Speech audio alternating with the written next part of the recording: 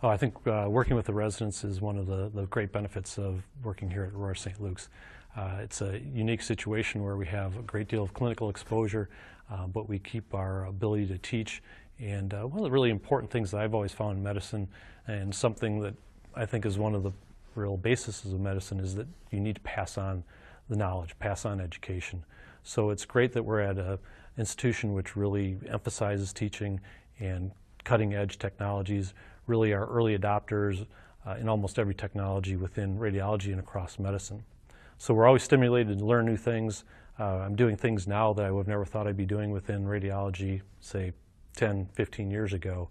And then to have the ability to pass it on to the next generation is just fantastic. I really think that's one of the real strong bases of good medicine, is to pass on knowledge.